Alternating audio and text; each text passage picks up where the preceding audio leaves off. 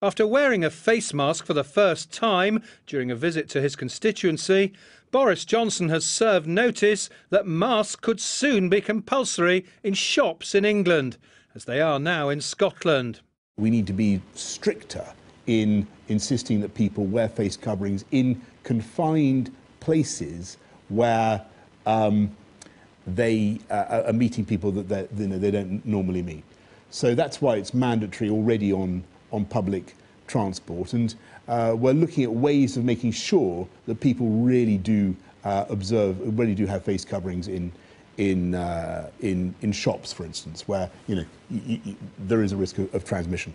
The latest official data suggests that just over half of us wore a face covering in the last week of June, up nearly 10% from the week before, even though scientists have not so far called for their widespread use. But I think in other countries, perhaps they've gone beyond the absolute proof of effectiveness and have taken more of a kind of precautionary approach that, it can't do any harm and may do some good.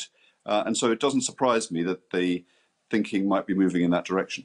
After months of near-deserted city centre streets, the Prime Minister has also said it's time for people to end working from home and get back to the office if they can.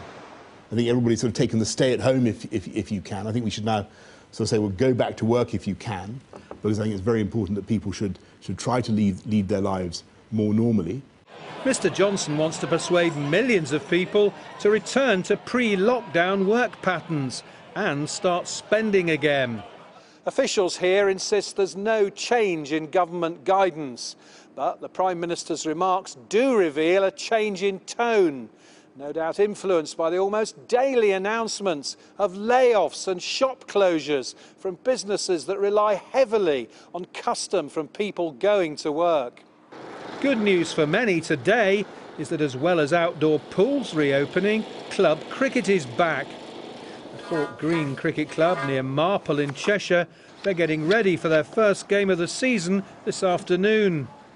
But it's the economy that needs to get on the front foot right now, and why the PM is urging people to go back to work and proposing face masks to give them the confidence that it's safe to do so.